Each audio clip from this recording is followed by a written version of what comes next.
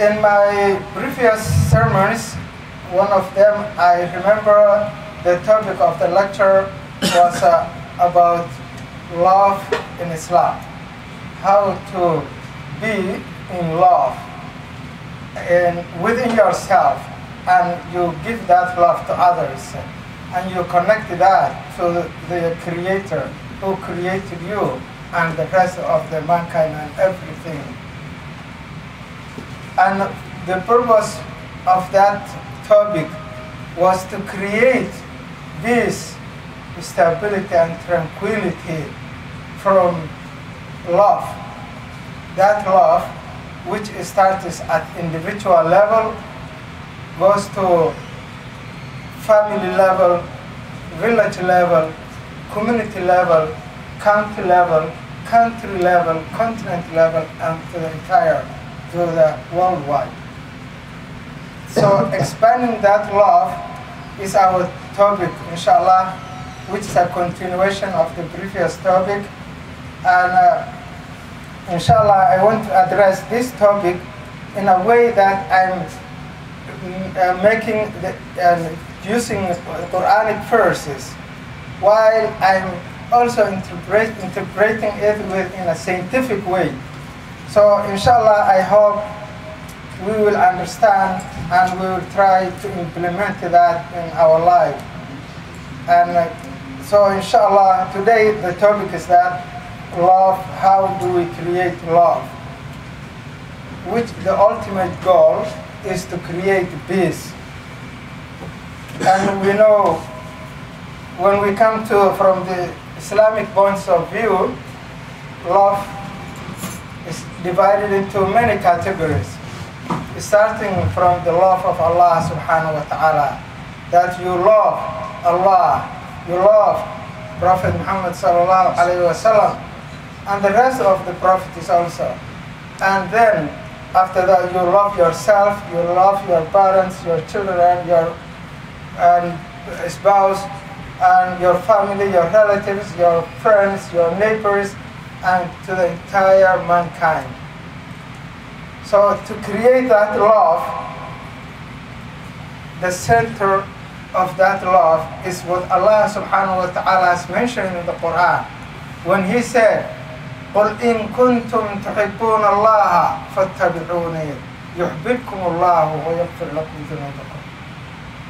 Allah is saying, if you really love Allah subhanahu wa ta'ala, you Prophet Muhammad sallallahu alayhi wa sallam, tell them, say to them, if you really love Allah, فَاتَّبِعُونِي, then follow me. يُحْبِبْكُمُ اللَّهُ, then Allah will love you. So the whole point is that you follow the instructions and guidelines given to you by Allah subhanahu wa ta'ala through Prophet Muhammad sallallahu alayhi wa sallam, who was teaching us in a form of rehearsal. So we learn it in a practical way.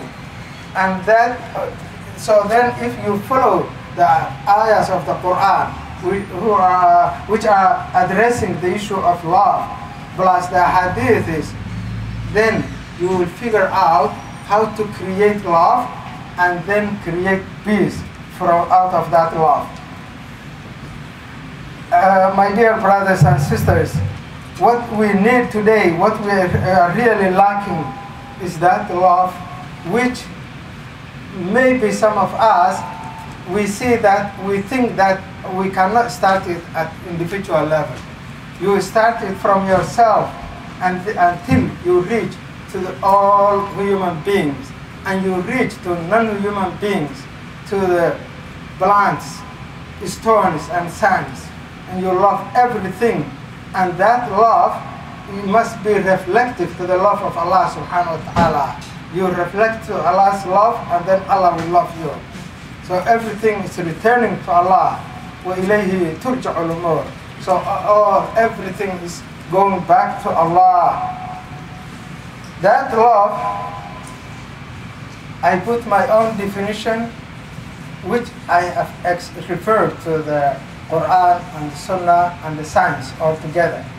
And then I comprised it into this way, that I say love. First of all, we have to know we are not talking about the love of romance, That's a different topic, and we are not here to talk about that. But the other love. So that love, and the way I put it here is that I put the letters of love is L-O-V-E. So then I said maybe it should be standing for life of vital energy.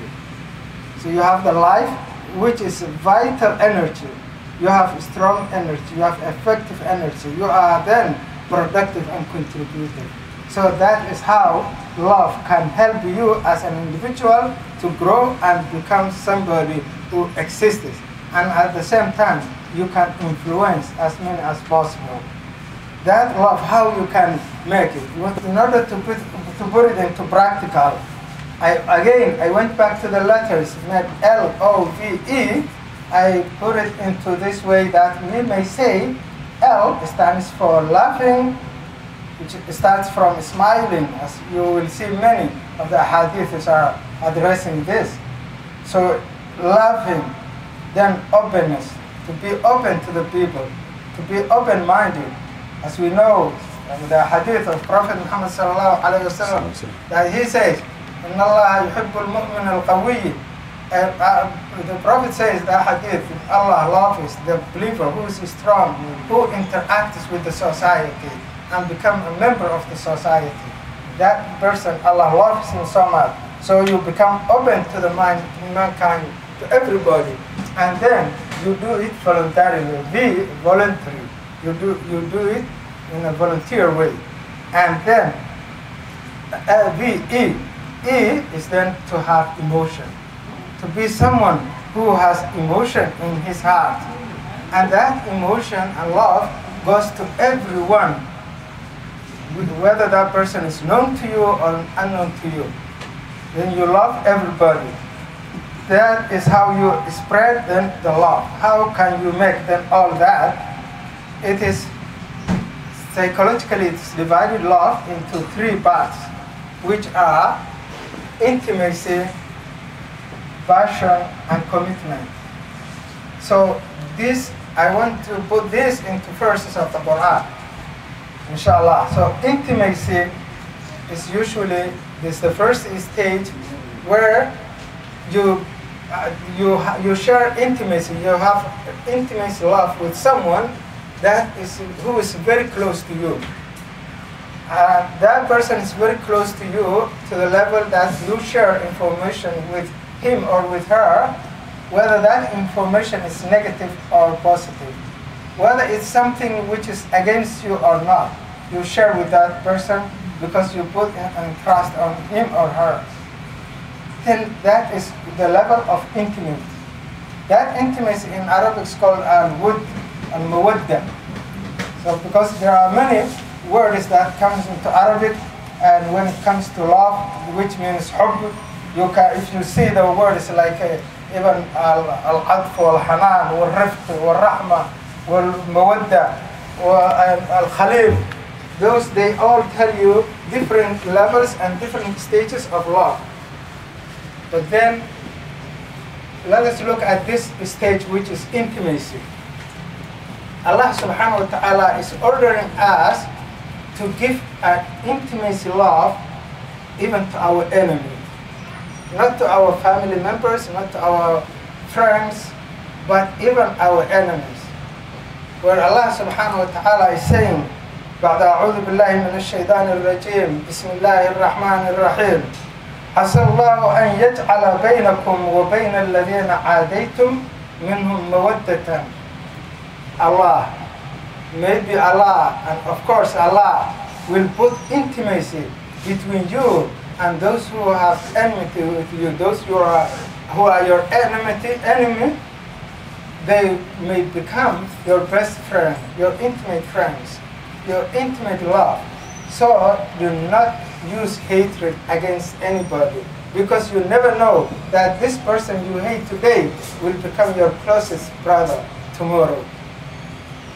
And again, look, Allah subhanahu wa ta'ala is telling us that Christians, they love us in intimacy, at intimacy level, which means we love them also. So we give them love initially we give love to everyone, and then that love will come to us. Allah subhanahu wa ta'ala is saying in the Qur'an, وَلَتَجِدَنَّ أَقْرَبَهُمْ مَوَدَّةً لِلَّذِينَ قَالُوا إِنَّا نَصَارَى. And you will find those who have the most intimacy for the believers are those who said, we are Nasara, Christian. And Allah is saying, ذَلِكَ بِأَنَّ مِنْهُمْ قِسِّيسِينَ وَالرُّهْبَانَ وَأَنَّهُمْ لَا يَسْتَكْبِرُونَ.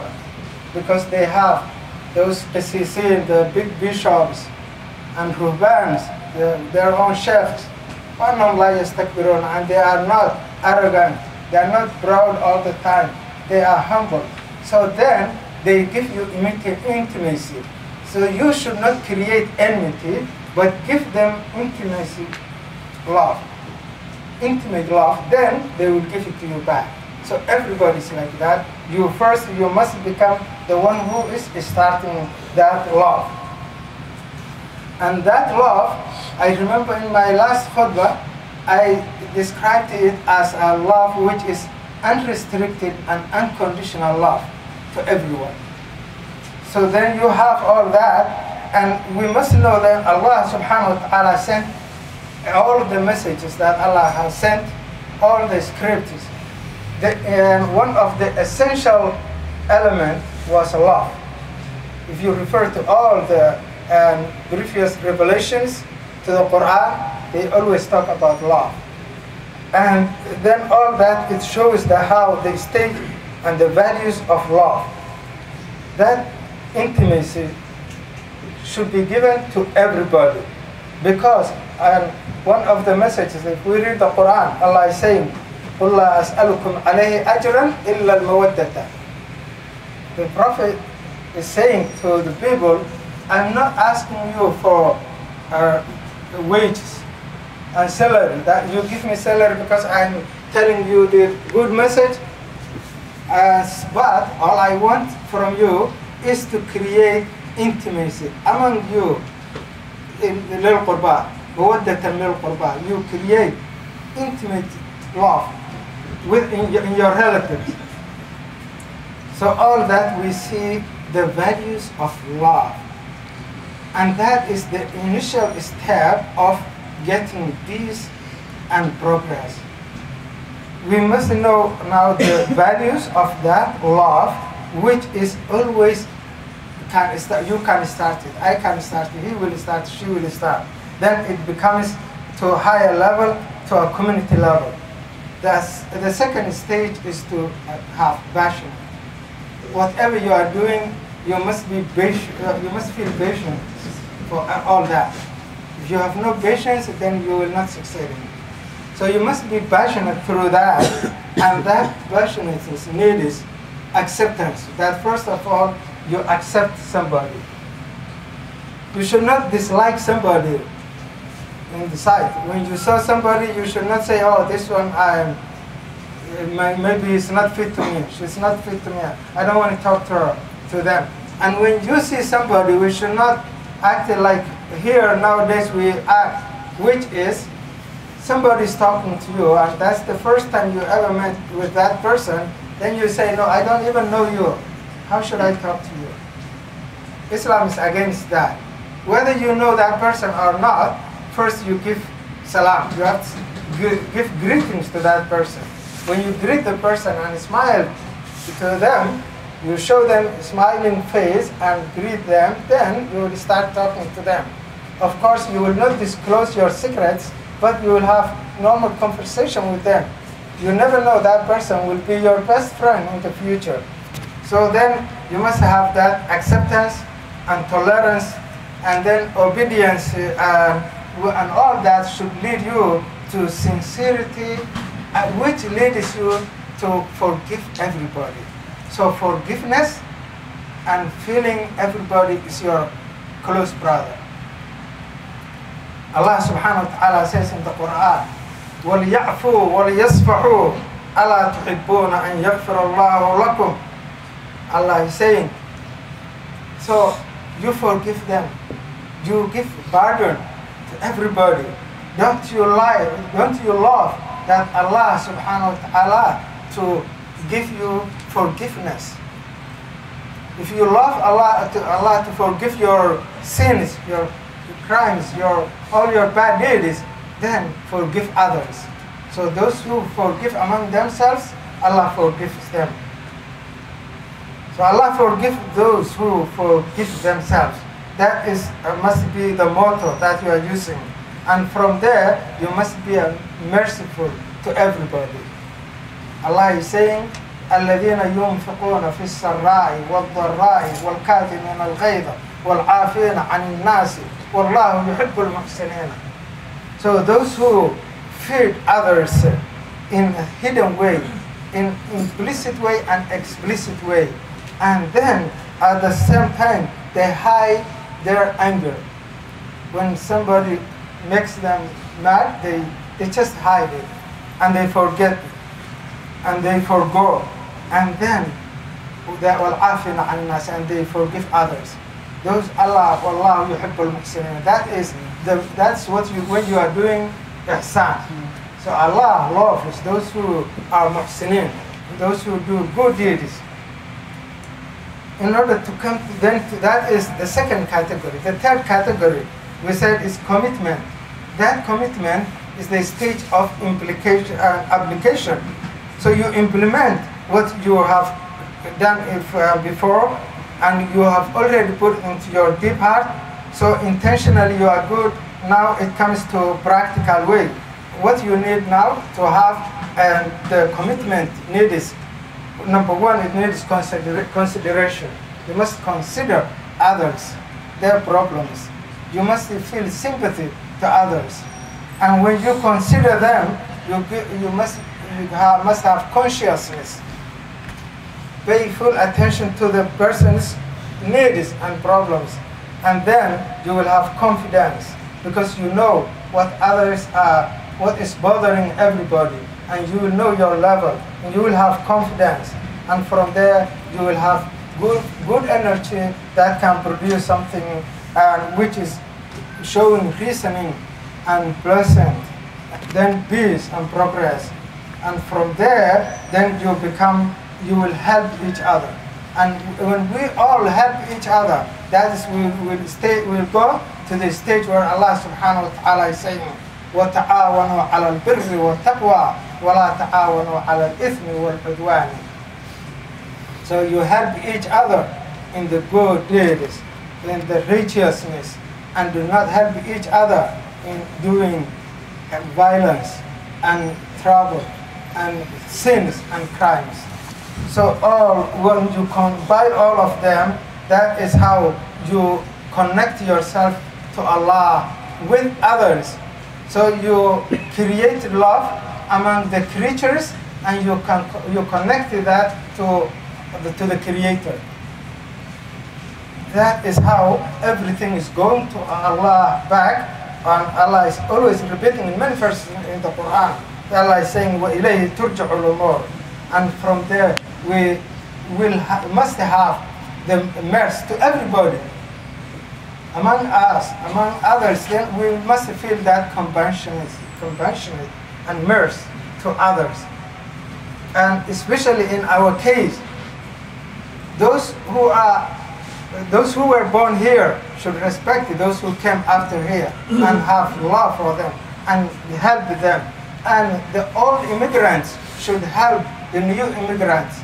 Allah subhanahu wa ta'ala in the Quran says in the Quran, very clear ayah that is talking about all the denizens of the city, all the citizens and the immigrants. Allah is talking about them and saying, it is not that Quran, we should not always use it for the reason of revelation, but it generalizes to everywhere, because Quran is functional in all the eras. So Allah subhanahu wa ta'ala is saying, when He praised those who are good with the love, Allah is saying, يُحِبُّونَ مَنْ هَاجَرَ إِلَيْهِمْ وَلَا يَجِدُونَ فِي صُدُورِهِمْ حَرَجًا مِمَّا أُوتُوا وَيُؤْثِرُونَ عَلَىٰ أَنفُسِهِمْ وَلَوْ كَانَ بِهِمْ خَصَاصَةٌ وَمَنْ يُوقَ شُحَّ نَفْسِهِ فَأُولَٰئِكَ هُمُ الظَّالِمُونَ. So Allah is saying, they love those who migrated to them. So they love and they welcome the new immigrants. And that love comes from their deep heart. And then they share with whatever they have, they share with them. They give half of what they have.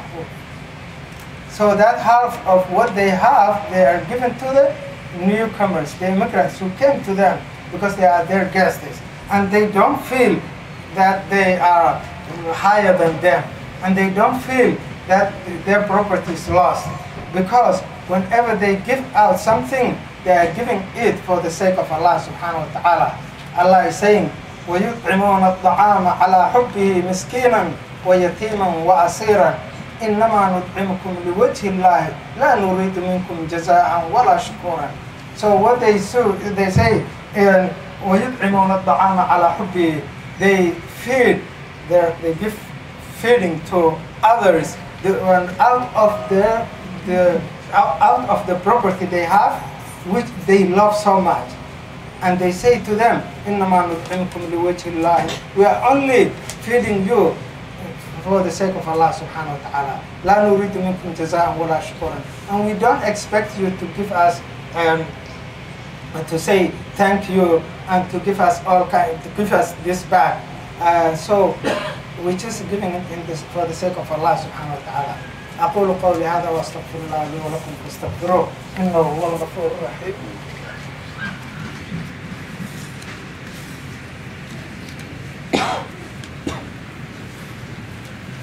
الحمد لله والصلاة والسلام على رسول الله محمد صلى الله عليه وسلم. My dear respectful brothers and sisters, this topic of love is too broad, but I just want to highlight the opposite of the love. What is the opposite of love? It's hatred. Hatred, then, I also put my own definition, the hatred. That hatred, how I define it, is the same way that I define it, the love, L-O-V-E. Then let me divide the hatred. It's H-A-T-R-E-D. So it may be standing for H, hardship, A, agony, T, threat, and then R, rivalness, E, enmity, and D, death. What is that? Hatred first starts from somebody that you start hardship by becoming difficult person to be approached.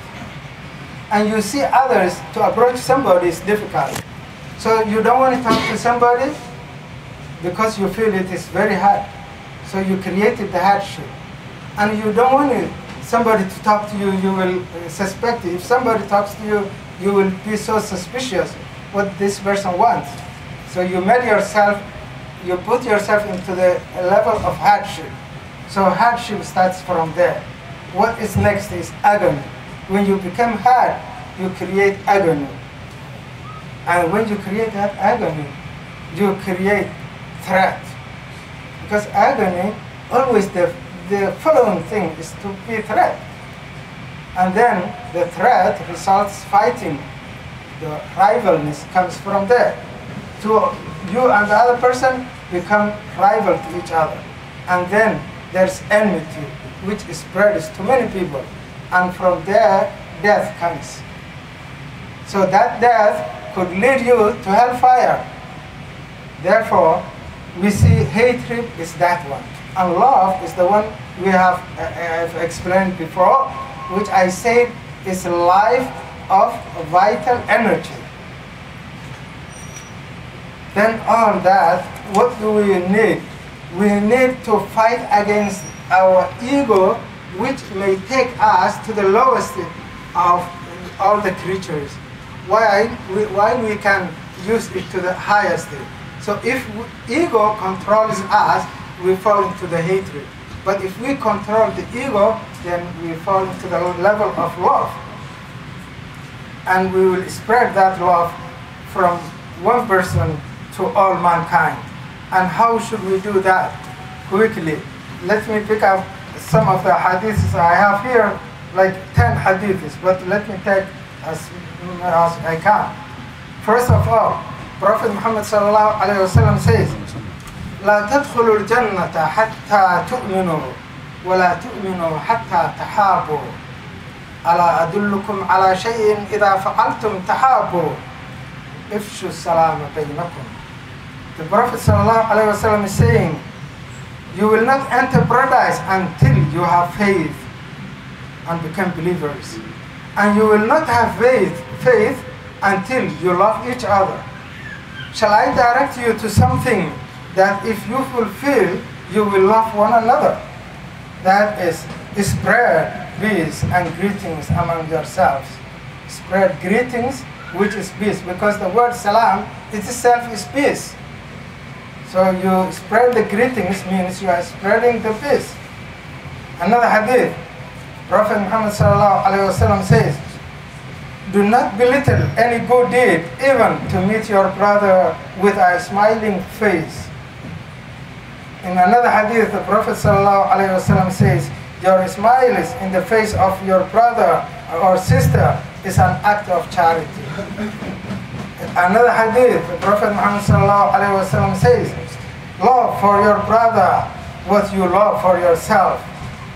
And in another hadith, the Prophet says, sallallahu alaihi wasallam, do unto others as you yourself would like to be done unto you.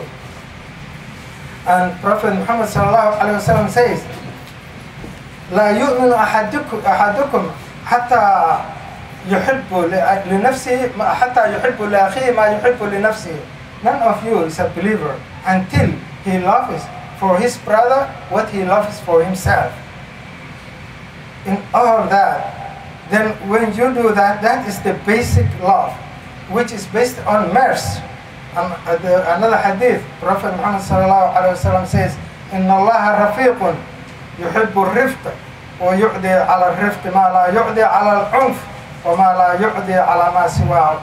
Indeed, Allah is a compassionate and love of, and He loves the compassion and sympathy, and He gives on compassion what He does not give on the violence. So what you were looking with the violence, now you can get it with compassion and mercy, and what He does not give it to any other way. My dear brothers and sisters, the topic is too large, but I just conclude that we only look at the verses of the Qur'an that says, for example, Allah is saying, إن الله يحب المتقين, so you must be muttaqin. إن الله يحب التوابين ويحب المتطهرين. إن الله, so Allah loves those who are repentant to Him, those who purify themselves, and then Allah يحب المحسنين, Allah loves those who are righteous, doing good deeds, and Allah يحب المقصدين, Allah loves those who are just.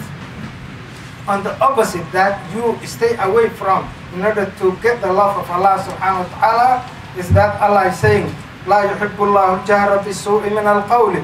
Allah doesn't love saying bad things. لا يحب الله لا يحب كل كفار أثيم. إن الله لا يحب الظالمين. إن الله لا يحب المعتدين. إن الله all لا يحب المفسدين. إن الله لا يحب الخائنين. إن الله لا يحب الفساد.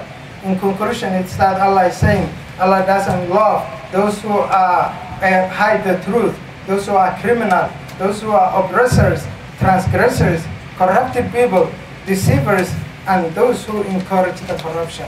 My dear brothers and sisters, we need to create, initiate, and establish this issue of love among us so that we create peace into all mankind. And we should be the ones who are teaching this to all mankind. We should not be the ones who destroy the peace. My dear brothers,